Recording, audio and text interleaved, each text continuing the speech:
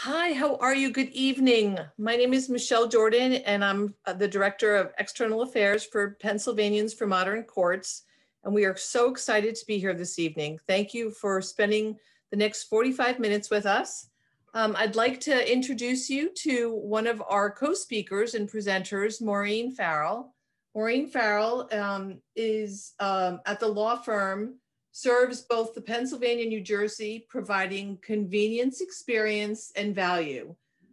She protects families' future and helps plan for small business success.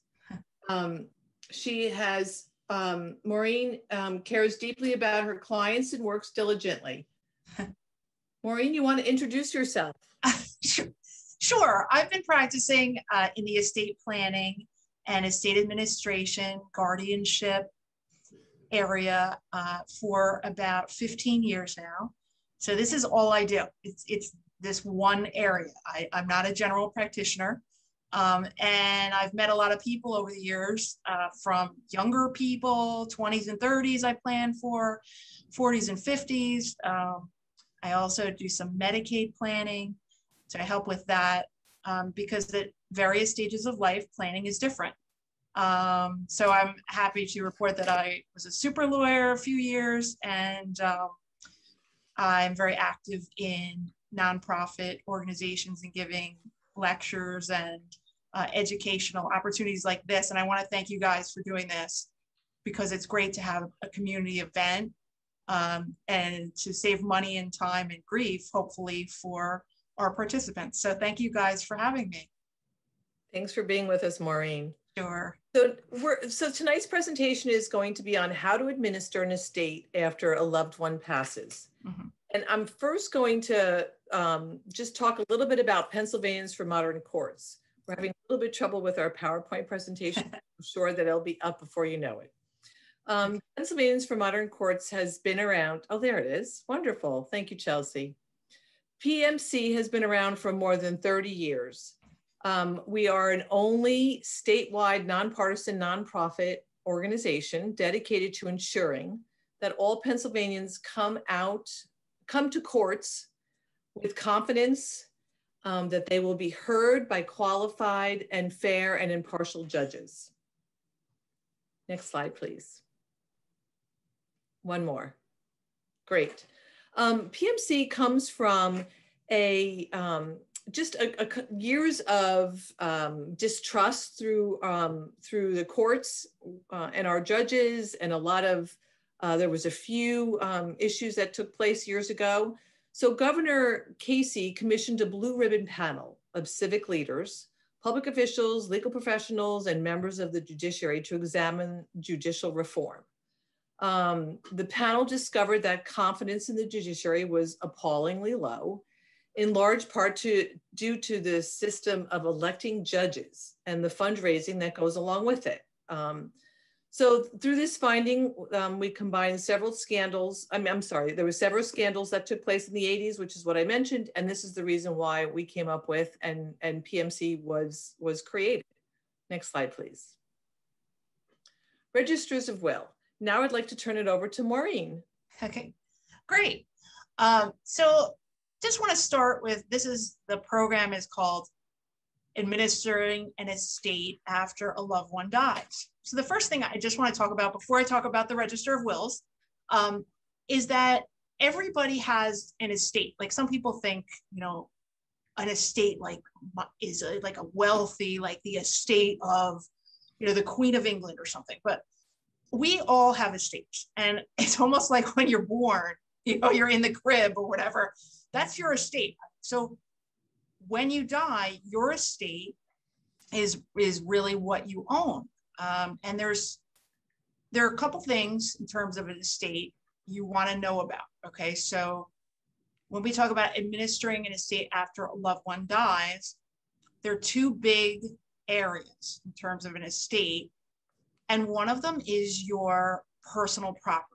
Okay, so everybody has personal property. So personal property are things that can be moved. For example, like your furniture, jewelry, your car, bank account. So there are some personal property that's more expensive. Some people have like very expensive art collections or stamp collections or coin collections. I have a lot of people in Philadelphia, they love their bikes. I must have so many people with personal property, they have like a really expensive bike.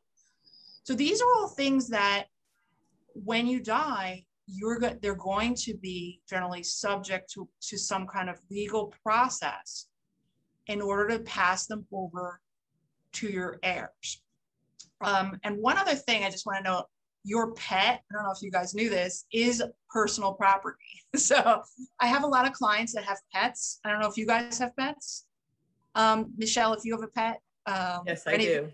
Yeah, so that is a big, so in terms of what do I do with my pet after I die? And in Pennsylvania has something called a pet trust, that you can actually set up a trust for your pet and for care of your pet. I mean, some people bring their pet to like a daycare and it's expensive. I have a client that needs to give away their pet and move it to a different state. And what are they going to do with delivering the pet? And so these animals are loved ones. They're like members of the family. So that's something we talk about. And we talk about these things are sentimental value. People fight over them, like grandma's locket. Where is that going to go? So that's in terms of administering your estate. There's your personal property, and then there's what's called real property. And real property can't be moved. Like you can't pick it up and move it. So real property is land. Like let's say you have a farm. Some places in Western Pennsylvania, they're very agricultural.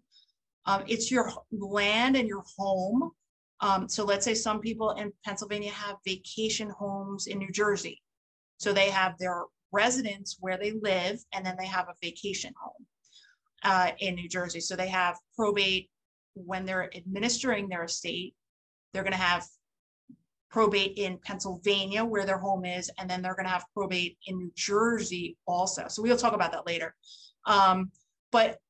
So you really want to know what your assets, the first thing is, what is my estate? So when you talk about like planning, do I have a lot of personal property? Do I have real property? Are there people that I want to give these things away to? And do I want to create a plan, an estate plan? And do I want to give these things away to charity, for example? So that's where a will is created. And so a will is created to give your personal property and your real property away and some specific bequests away. Like let's say $10,000 to Pennsylvania for modern courts. Okay. So those things can be given away in a will. I just want to make this clear though, a will gives things away that are in your own name.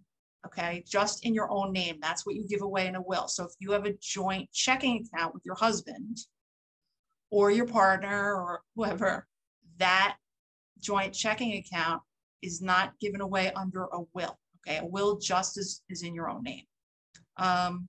So some of the things we're talking about, like, do I need to probate an estate?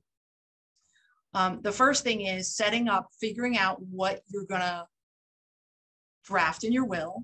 And then some people don't have a will. Okay, so that is another issue.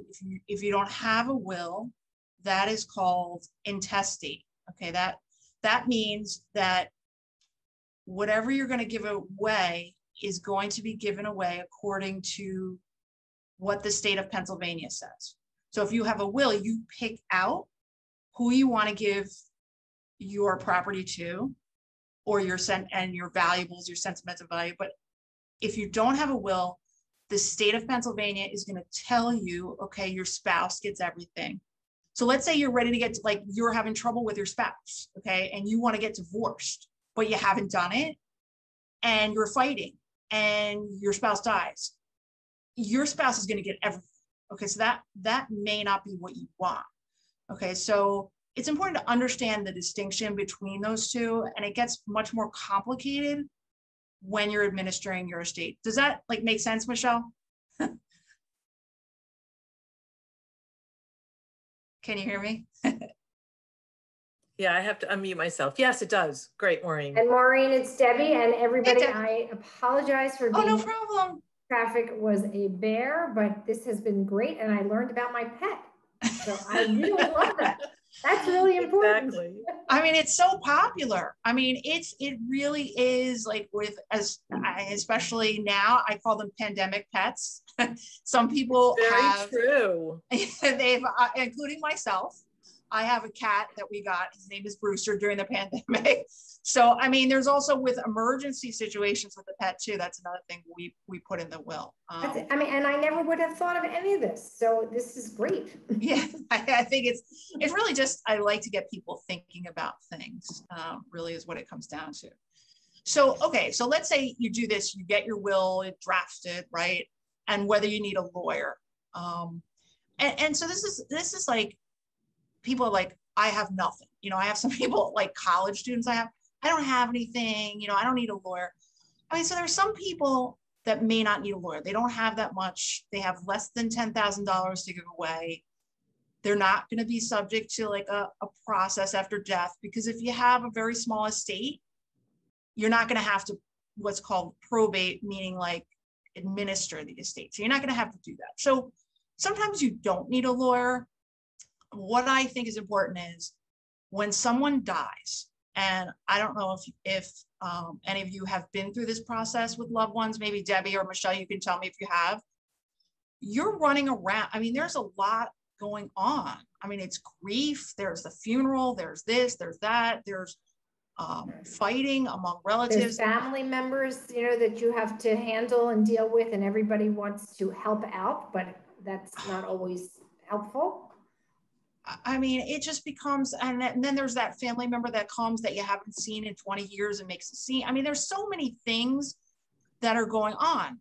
So it's like, okay, now do I hire? So the next thing is my loved one dies, right?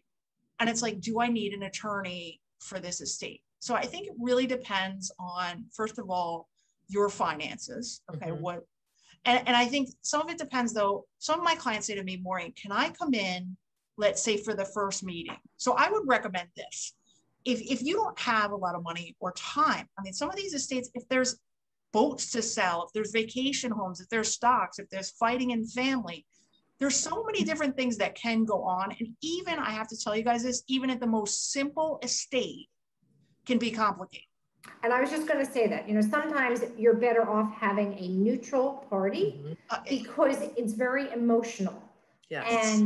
And it's very hard for, you know, for siblings to recognize that while there's not a lot to maybe probate or to administer the estate, there's a lot of emotion. There may be some property pieces that people want, you know, and so sometimes it's really helpful to have a lawyer to just be that person to listen to you, to have an independent, you know, ear.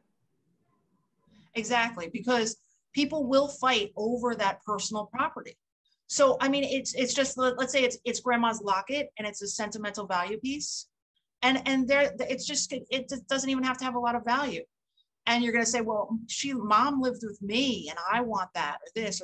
So there's so many different, so I always suggest just seeing that lawyer for that first meeting even. And just like Debbie said, have that objective person who can sit down and say, you know, okay, these are the steps that you have to do to go through an estate and distribute assets. Okay, so the first thing is about needing a lawyer, okay, is if you are appointed in the will, so when you prepare a will, you're going to appoint somebody to be the executor. And that person, I want to make this really clear, that executor is on the hook for everything, okay? So if you accept that position, it is not the attorney. If you hire an attorney, it's not the attorney that's on the hook, it's you. So like if you become the executor and you have to distribute assets to very contentious brothers and sisters, okay? And if you make a mistake or you do something that they don't like, it doesn't even matter. And you may not have even made a mistake. And they say, I'm going to sue. They're going to sue you. So you have to be very careful if you determine that you're going to be in charge of distributing assets, because let's just face it, when money is concerned, people will fight over $100. I mean, so I just think that you really got to be careful. If there's a will and you're the executor, I would definitely go to the attorney and say, I'm the executor. What do I have to do? What are my responsibilities? So then you can say, I got legal counsel. I went through this.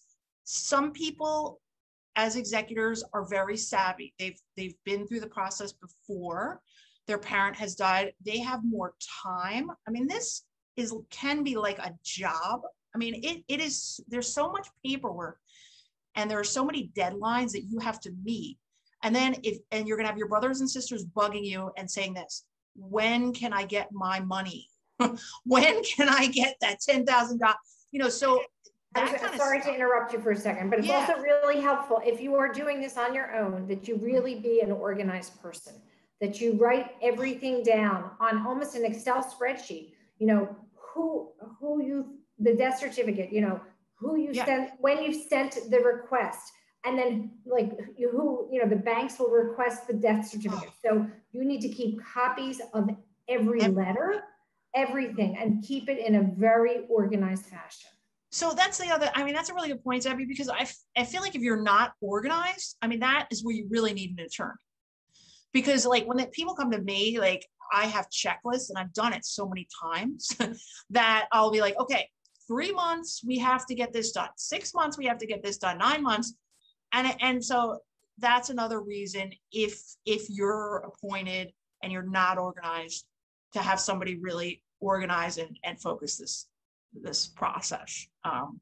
But I think in terms of, executor is if you have a will, you're the one in charge of distributing assets, paying taxes, doing all these things, that you're the executor. If you don't have a will and you die without one intestate, then you would be called the administrator.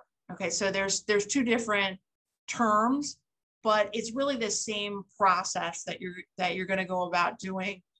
And generally this process takes about 9 months, where you want to get it all done in 9 months. That doesn't mean it gets done in 9 months, to be honest. I have probates that can last literally like 3 years. You can still, I just want people to really be warned about when they start doing this, that you can't miss steps. You know, you really want to make sure that, you know, okay, am I supposed to tell the beneficiaries that they're receiving something? And the answer is yes.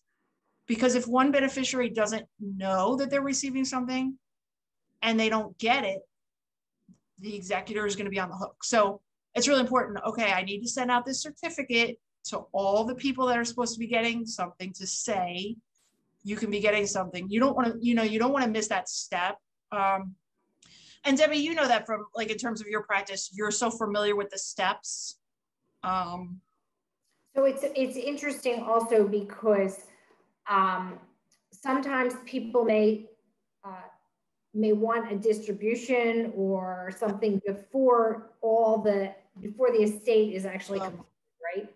Yes. So that's another problem which you have to deal with. Do you decide maybe as the executor that okay, the first $10,000 we're just going to put in a bank account right now, to distribute when more money comes in. But sometimes, people seriously need to pay rent. So you may also decide, okay, I will distribute the $10,000 equally among all 4 siblings, if that's what the will says. But, there needs to be an understanding in your communications that this is not the entire estate. This is just a partial. Exactly. And then you're going to have people that need the money more. You have a lot of people that they do get like in the will within a year. Once they get the asset, they get it and it's totally done. Like, so you could get $1 million. So 60%, I think, of people have spent it. So, once you get these things, it's like, okay, I have this money and maybe like you said, maybe you need it for rent or different things, but let's just like, even before though you administer the estate, I just want this one thing. In terms of the will, let's say you spend the money on a will, you have the attorney, you have your pet in there, you have things about cremation in there. That's very popular right now. People want to get cremated versus burials. I did a lot more of those years ago. So, but let's say you can't find it. I mean, this happens more than you would ever think. So people are like, I don't know. I have no idea where that will is. So now you've spent all this money on this will. The Register of Wills, I think there was a slide on her. Wills are not kept at City Hall. So you are responsible once you get that document for keeping it. So I always suggest to people, like, put it in a safe deposit box, a fireproof safe. I keep documents here. I used to keep a lot more originals, but now people are taking them. But you really, and you want to be careful with that document. You don't want to get rips. I've had people have coffee stains on, you have to bring in the original will. This is really important. When you are taking that will to go to administer to probate to the Register of Wills, that will is the original. So if you don't have an original, it's a hassle, because you are now going to have to find a copy, and you're going to have to petition to probate a copy. So this is just like more money and more time you're going to spend. So protect the original, protect what you've spent all this money on, and make sure that whoever you picked as the executor should know where it is. Okay, so this is another thing I want everyone to know, pick the right people to do this. And you should actually have a discussion with somebody about being your executor. It shouldn't be something that surprises somebody after you have passed. So it is a very serious discussion, because that person is undertaking a lot of responsibility. It's such a serious discussion, and I've noticed that people are communicating a little more these days versus 15 years ago. So it's like, okay, I want to talk to you about helping me out after death. And you want to talk also, like I said, this could be a job, like whether the person should get some kind of fee for that. And I like to put that in my wills about the fee, just so it's sort of understood, because sometimes so let's say you pick your favorite child who's like a financial whiz who lives in Philly, and you're probating in Philly. That's like the best person. But then the other siblings get mad. Like they're like, oh no, that's not fair. And she's getting a commission. So it goes back to that organization thing again. Okay, look at all the work I've been doing, and I deserve some, but I think all of that should be discussed, because that's where hard feelings, but it really is up to the person who's doing the will to discuss it. Like, I can't make them do it. Some people don't want to, and that's their right too. But I think more communication about, okay, would you like to be the executor? That particularly, I think, is really important. All right, so you have the will, and you've located, let's just say you've located this will now, you found it, and you now have some assets in the will, and so those are assets in your own name that you've got to administer these assets. So that's what the process is, a legal process called probate, and every county is different. So like Montgomery County is a little bit different than Philadelphia County. By the way, Montgomery County now has electronic filing. I'm shocked to hear that. They had paper before, now they have electronic. In Philadelphia, we have she's called the Register of Wills. Her name's Tracy Gordon, and she's elected, and she oversees the staff, and the staff is great there. They've been there for many years, and it's very difficult during the pandemic. I have to say to everybody that you're going to call up when you have a probate. You want to call up the Register of Wills to make an appointment. That is the first thing I would do, because your appointment now, it's very backed up. You're going to probably wait 8 weeks to get an appointment. So the number one thing, before you even have all of your materials together, call up. I think I have the number here for you guys. 215-686-6250 is the Register of Wills number. You will wait a while on the phone, but just make that, if you do not have an attorney, you have to do an in-person appointment, okay? If you have an attorney, then you can do a Zoom appointment, and the attorney will make the appointment for you. So that there are some advantages to the Zoom appointment right now, because I have some out-of-state people that are executors, so there's an advantage to that. So there's two different things. Either you're going to have an attorney who can do the Zoom appointment for you, or you're going to do the in-person appointment. But before you get anything together, call up and make the appointment, because it's pandemic time, and this is in Philadelphia, they're very backed up. So once you get the appointment, I think we have the slide, you guys, on the death certificate and all that stuff. Oh yeah, you got it right in front of me. Yeah, that was the right one. My bad. So anyway, so these are the things you've got to get together. You've got to get a death certificate, a certified copy. And so the death certificate you get from the funeral home, they generally have them. Okay, so if you're if you're the executor, you get these things. So you get the death certificate, have your photo ID. You can use a passport or a non-driver's license or driver's license. This is in Pennsylvania. You're going to have to pay a probate fee. So I want everybody to know probate fees vary. It depends on the value of your estate. Okay, so there are charts online that on the Register of Wills website, you can go on there and it'll show the values, like if it's between 10,000 and 50,000 and 50,000 or 100,000. So you pay different fees depending upon the value of your assets. And if you don't really know the value of the assets, don't inflate. I would tell you to go the opposite direction. Yeah. And estimate downward. Yeah. I mean, this is the other thing. So, this is where planning comes in, because these are assets. I just want people to understand, like, these are assets, probate assets only. So when you're going there, you're not probating a joint checking account, because so let's say it's husband and wife, that automatically goes, if you die, you're the wife, it'll go to your husband. The only assets that are subject to the probate fee are the ones that are going through your will. A joint checking account, you don't get the asset through your will. Okay, so that's where planning gets involved, where you can like save money if you do some things smartly. That's an area to use an attorney, I think. But anyway, okay, so you want to have the fee in Philadelphia, it's credit card. You can't give a personal check. So you want to have that ready to pay the probate fee.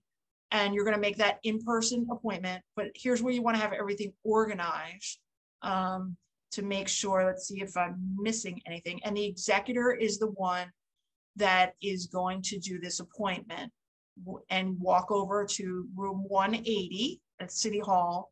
And you're not going to meet with the Register of Wills. You'll meet with one of the clerks, and they're great. They've been doing it for a while. I'm not sure how it's going now with the pandemic. So when you go over to the register, these are some things that you're going to have to do. So this goes back to the organization again. So you're going to have a lot of information ready. So you want to just sit down and get this information prior, there's information about you, the executor, and there's going to be information about the estate. So you're going to have to talk about the assets in the estate. You're going to have the decedents, the person who's died. You're going to have their social security number, their address. You're going to have their date of birth, date of death. So there's information that you're going to have to produce. You're going to have to talk about on the estate information sheet and in the petition. You're going to have to say who the beneficiaries are.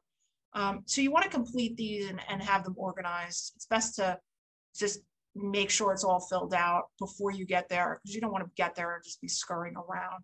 I usually, when I go, like, I tell people, make a couple of copies, just like, so you have them with you, just if you have to change something.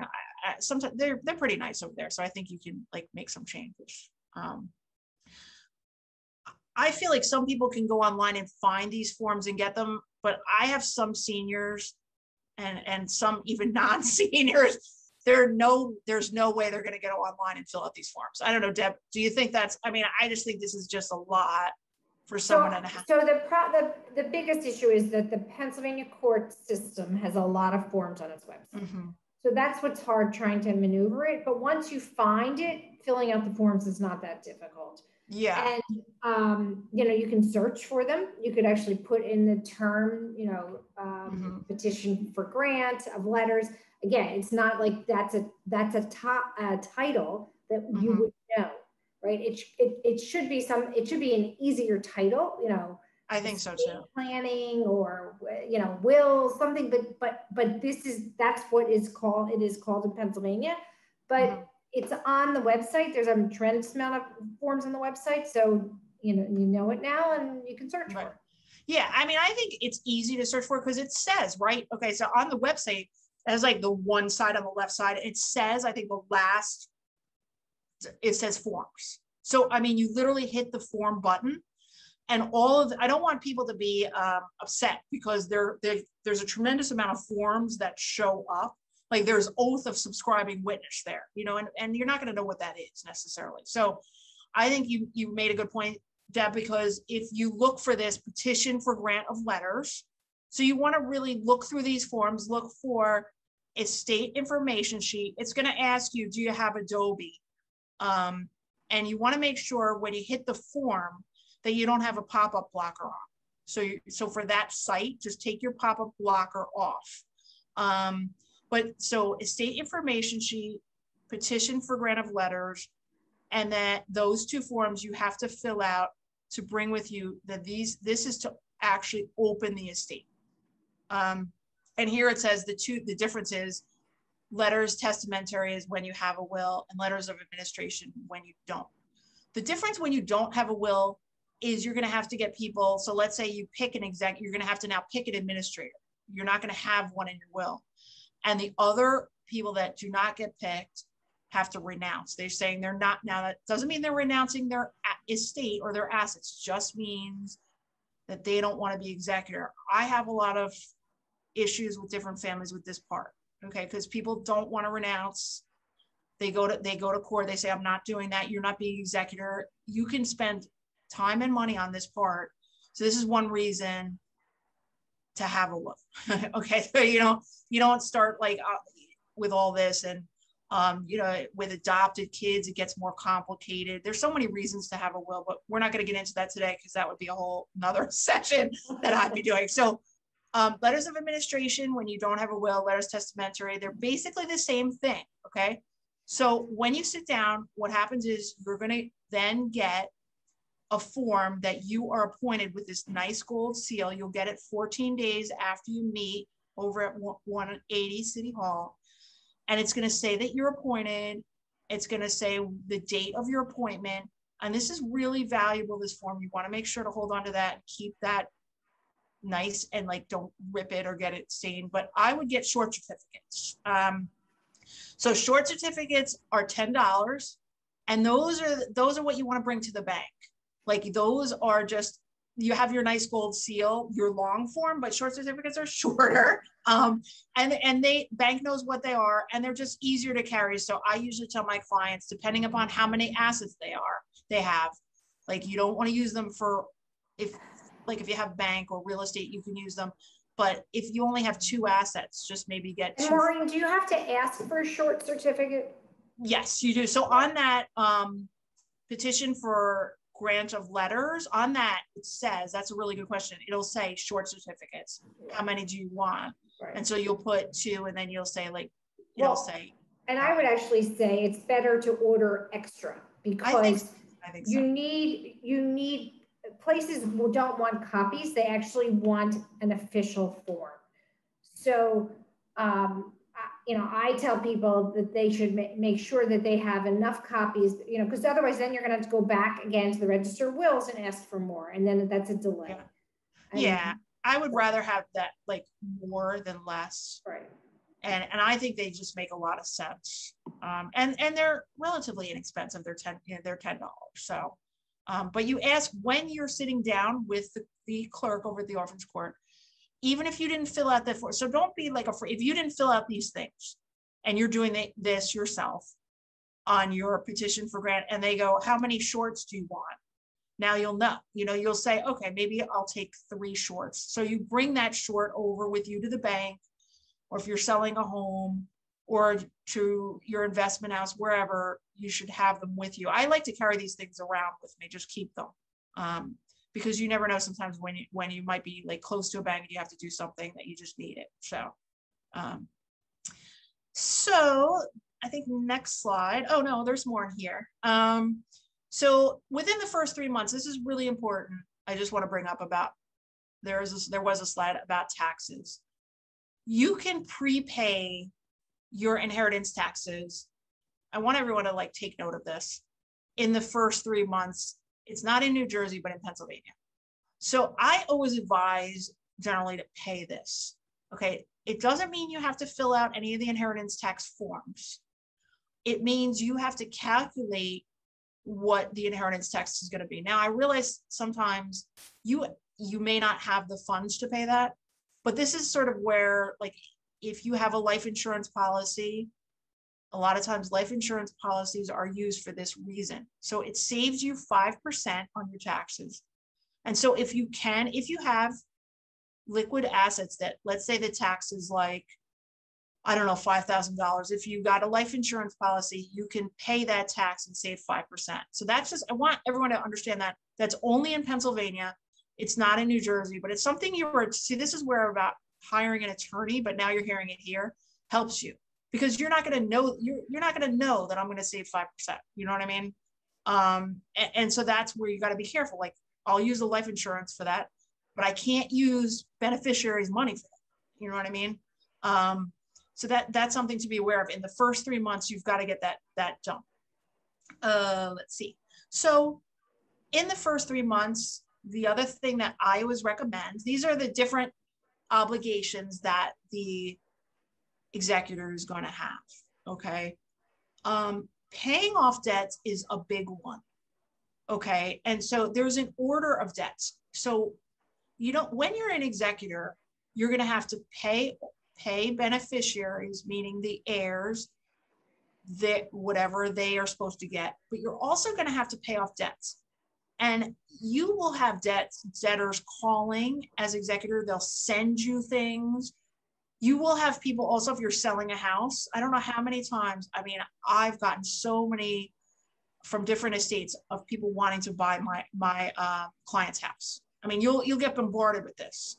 Okay. So you want to be careful of how you pay off debts. Okay. So remember, don't just start when you get, like, let's say you get a debt in the mail and you're like, oh my God, I just got $11,000 debt from Home Depot. What do I do?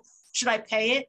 You really want to be careful and don't start paying. Okay. You want to the first thing is to advertise. Okay. In Pennsylvania, what you're going to do is I use a service, but you want to advertise in 2 papers within the first 3 months that someone has died. This isn't the same as an obituary.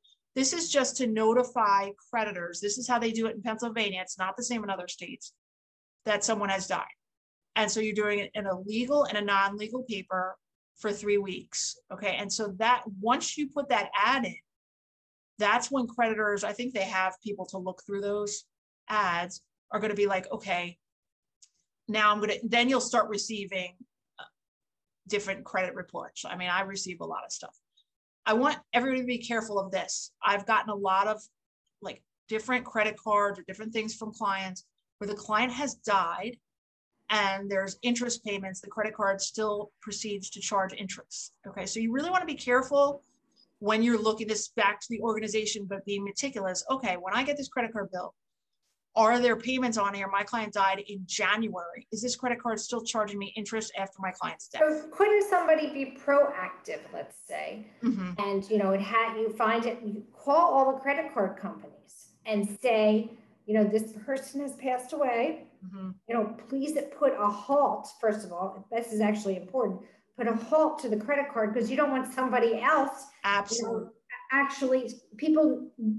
Unfortunately, there are bad actors out there, I would say. Yeah. And they find out that somebody has died, and then they find a way to get to access that person's credit card. So it's really important for you to call the credit card companies and make sure that the credit cards are terminated, right? So that and tell the credit card company, stop, accumulating interest. We'll pay you as soon as I get all of the debts together. Absolutely. So I agree. So within the first 3 months, I think this is one of the first things you should do is call up the credit card company right away. A person has died, call up the Social Security Administration, someone has died, stop the payment, that kind of thing. And also the mail, get the mail forwarded to your house. That's another thing. Another thing the executor has to do, this is an important one too. Let's say you inherit the property. And you're like, that property is in kind of like poor condition or whatever. And you need to protect whatever you inherit. You have to, now you're responsible to protect that. So I always say, get the locks changed and get insurance on that property. Okay. Because like if you inherit a property, what if something happens and there's a fire? Okay. So there are insurance companies, you're during the probate process, you get some kind of protection for yourself, but it's also protection when you get that home insurance on that property. You're the executor, you're protecting you. Remember, we go back to that again. You know, you don't want also beneficiaries saying, oh, there's a fire, why don't you get home insurance on that property? All right, so there, and that could also, and that really applies, for example, not only just, okay, somebody lives in a house, but what happens if, you know, somebody has a unit that it rents out, that they rent out. So that there is a tenant, the tenant is still in the unit, and there is still an obligation to make sure that that unit complies with, you know, the laws, and that you have insurance on it. So it's really important. So that's another thing, right? Exactly. So if you have tenants, let's say, so tenants sometimes believe that, oh, you're died, I don't have to pay rent anymore. That's something that happens. But also tenants, you know, there's a renter's license, so that the executor has to make sure that that's up to date. You have to keep the insurance up. I mean, there's all kinds of things that you know, when you take on this responsibility, that you have to make sure that the tenants now are aware that there's a changeover. But once you get those letters, that's when you can do all these things. Okay, so that's the first thing. That's why I would say call up and make that appointment, because you don't have any power to deal with the estate really until you get those letters. So like when I said rental license, like you can't go in and deal with it until you're actually appointed as executor or administrator. Okay. So debts, be careful, because I usually pay them off in a certain order. There's different orders, like funeral parlor has to be paid. There's unsecured and secure credit cards. You want to be careful of how you pay things. And the bottom line is you're going to have to, within 9 months, pay off inheritance taxes. Okay. So that you're going to have to pay those debts and pay those inheritance taxes. I recommend doing those things, the 9 months, paying the taxes, paying the debts, and then distributing the assets, but make sure that the tax is paid. As Debbie mentioned, if somebody needs, let's say you're supposed to get 100,000 and they need 10,000, you may want to give it to them. But, you know, be careful, because those things you're on the hook. Again, if you're the executor, I paid out 10 grand and my tax, I don't have enough money to pay tax. Well, now you're going to have to go back to the beneficiary and set, you know, so this is really where an organization comes into play, and timing of when you pay things. So transferring real property is another big thing. So this is an important point. When you die, okay, so your house, let's say your mom dies and you inherit the house, you're the only beneficiary, you're the only daughter. You will immediately get legal title to that. Okay, you get legal title. So your mom died, you're the one who gets it.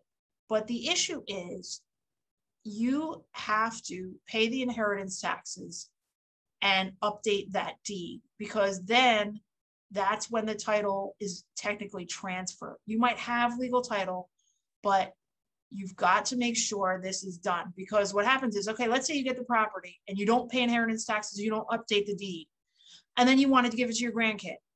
And then what happens is, if you don't update the deed and you just give it to your the title becomes completely clouded. Like this happens all the time.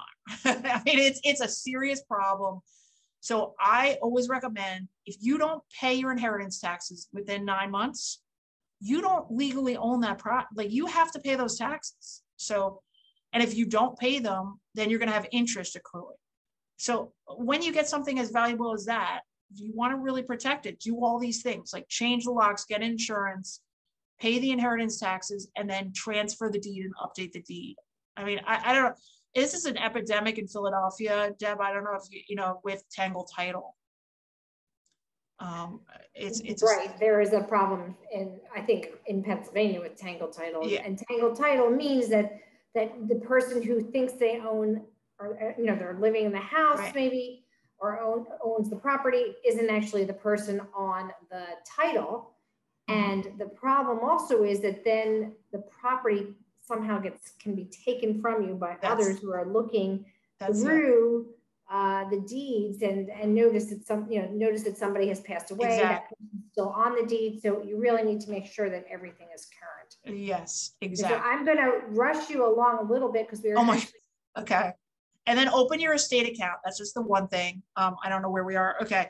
So open an estate account is another thing. The estate, I just want to tell everybody, is a legal entity. Okay. So when you open an estate account, it's in the estate of, let's say, Maureen Farrell. Okay. So just make sure you do that and you'll get a separate EIN number and you're going to pay everything off out of the estate account. File tax returns, we said within 9 months, and you've got to look at income tax returns, other returns. Sometimes people haven't paid their income tax for years. I mean, there's a lot of problems that happen.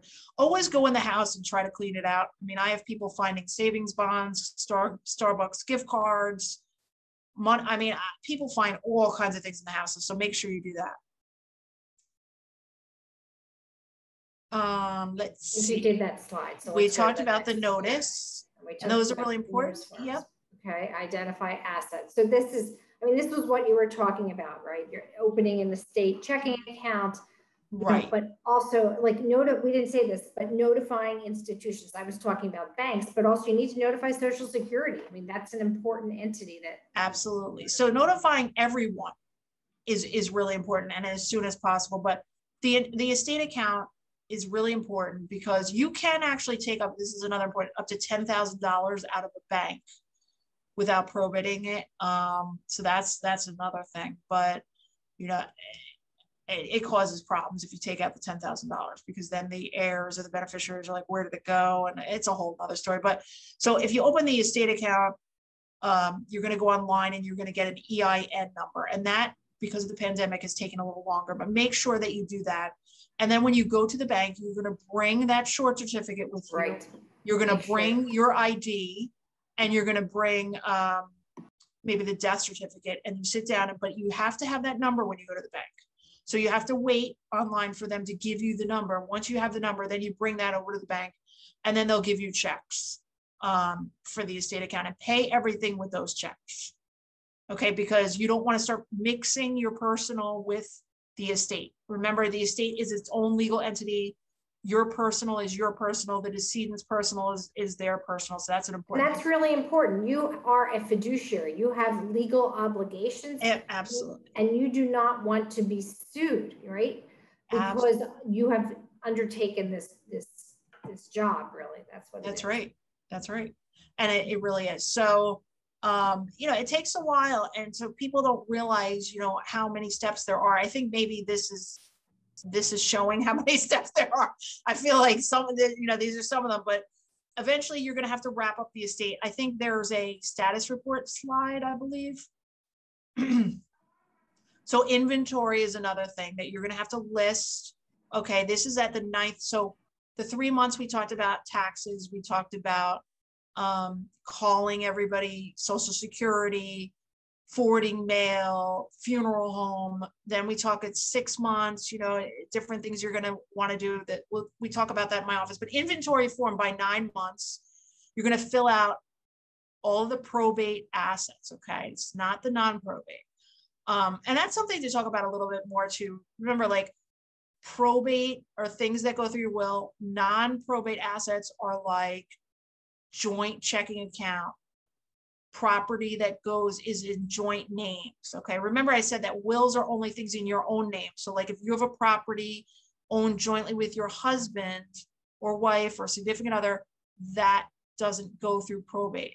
Okay, that's an important distinction. But if, like, I'm a single woman and I have a property, then it's going to go to somebody I say it's going to go to in my will. That's going to go through probate, because that's like a planning type of thing. So your inventory form you're going to fill out, and you're going to bring that to the Register of Wills also. Okay. So one thing about taxes, when you file these taxes, you're going to make 2 copies, and you're going to bring them over to the Register of Wills is your friend. You guys notice that? You're going to do a lot of going over there or sending things. That's what the attorney, for the attorney, there's e-file that you can file them. So when you do the taxes, you're going to bring them over to, there's an inheritance tax. I think it's room 182, I think. and you make 2 copies, and they will make sure they timestamp them. Okay, so that because if you're even a day late, then they're gonna penalize you for a late fee. I just want to say something about this. If you haven't finished the paperwork for this, okay, we could do a whole separate section, like seminar just on this. Just pay the tax, and then you can get a 6-month extension to finish the paperwork. Okay, that's what I would recommend, because sometimes the paperwork can get overwhelming. You don't get all the information you need. Like I have executors who are still waiting for information. So just do that. Just pay the tax, and then you can get the 6-month extension. Funeral costs are a big thing. And this is sort of the order that we're talking about. And you want to pay them. A lot of times people have funeral, like they have a life insurance policy for that. And when you pay your taxes, I just want to say the inheritance tax, there are a lot of deductions that you can make. So this is where you want to keep track of all your receipts. So like a funeral, a luncheon, if you had that, paying your attorney, all the probate costs we talked about, you want to keep those receipts. Nothing is too small. So I say to people, just everything, just give me everything. I don't even care if you like took a taxi to whatever, because I want to make the judgment. I want to try to save you money on those deductions. And like, let's say you have a house and the electrical, you need to make a repair. A repair is different than a renovation. Okay, you can take a deduction for that. So this is where I think another point about an attorney, Deb, is like when you're filling out the inheritance tax return, I recommend talking to an attorney about this part, because it's just, there's so many little things that can go wrong with that, and making those deductions and filling out that form. So the 2 areas I would definitely recommend: the beginning and this inheritance tax return. I'm going to just interrupt one more time and just say that I've been monitoring the Q&A. I don't see any questions. Okay, good. But if anybody has any, please put them in. So okay, no problem. 2 minutes left, Maureen. Oh, 2 minutes left. Okay. Yes. So there actually was one question. So okay. The question is, her mom died several weeks ago. There is an outstanding balance at the nursing home. Should she pay the bill? She does have access to her account. I think it depends on there may be other bills, and I don't know how much is in the estate. So, I mean, if she believes that her mom has a ton of other bills, you may want to wait. I don't recommend necessarily paying it. So the reason, and the important thing you have to understand is that there could be a lot of bills that are outstanding. Mm-hmm. And so you don't want to treat creditors differently. Right. Right. It's and you want really important. And yeah, so you may end up negotiating. That's another thing. Creditors to say, look, this is the totality of the estate, and this is all I can pay. That's absolutely. So I do a lot of that too in this office, negotiating. So I would like, for this woman, I mean, if she feels like it's a bill and she can pay it, and there's a lot more of the estate, but I would wait until advertise. And then once she advertises, creditors will start coming, and they have a year from the advertisement to make their claims.